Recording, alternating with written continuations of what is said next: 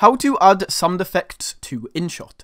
Now, this video is going to be a complete step-by-step tutorial, so if you follow along, by the end of this video, you will be able to add sound effects into Inshot.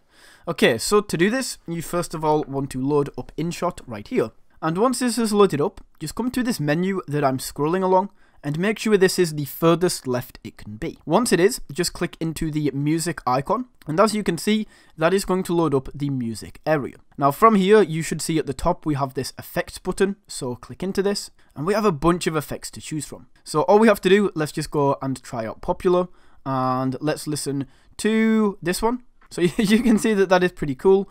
All we have to do is, once you have found the sound effect you like, click on use on this right hand side, and that will be added into your video. Now of course guys, we can drag this about and basically place this wherever you want, but once that is done, click on the check mark on the right hand side, and then you will be able to see, you can see a very slight purple line just under my clip, and that is where the sound effect is. If you would like to go into this and like edit or delete or move these things around, once again just click back into music and you will have full access to add more, delete these, and basically make these how you like. Now that is how you can add sound effects into Inshot. Thank you for watching.